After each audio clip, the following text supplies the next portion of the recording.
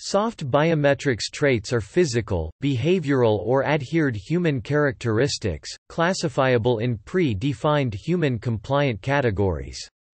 These categories are, unlike in the classical biometric case, established and time-proven by humans with the aim of differentiating individuals. In other words, the soft biometric traits instances are created in a natural way, used by humans to distinguish their peers.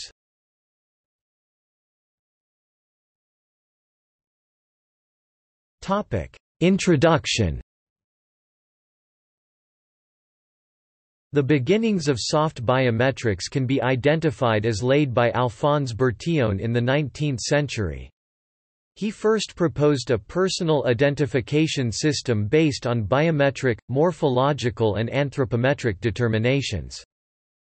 The most common traits he introduced were color of eye, hair, beard and skin, shape and size of the head, body characteristics like height or weight, as well as indelible marks such as birth marks, scars or tattoos. A majority of these descriptors presently fall into the category of soft biometrics. Jane lately redefined soft biometrics as a set of traits providing information about an individual, though these are not able to individually authenticate the subject because they lack distinctiveness and permanence. Further research has shown that a larger set of soft biometric traits can be used to identify individuals. A redefinition of soft biometrics was proposed by Reed and Nixon as any characteristic which can be naturally described by humans.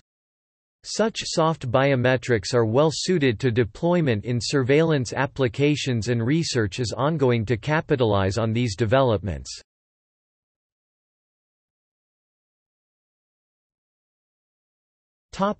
Soft biometric traits.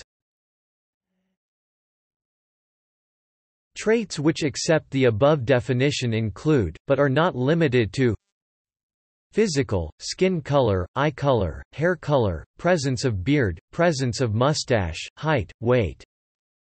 Behavioral, gait, keystroke. Adhered human characteristics, clothes color, tattoos, accessories. Soft biometrics inherit a main part of the advantages of biometrics and furthermore endorses by its own assets. Some of the advantages include non-obtrusiveness, the computational and time efficiency and human compliance. Furthermore, they do not require enrollment, nor the consent or the cooperation of the observed subject.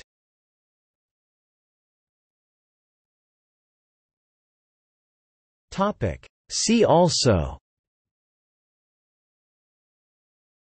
biometrics, private biometrics, surveillance, anthropometry, biometric passport, biometrics in schools.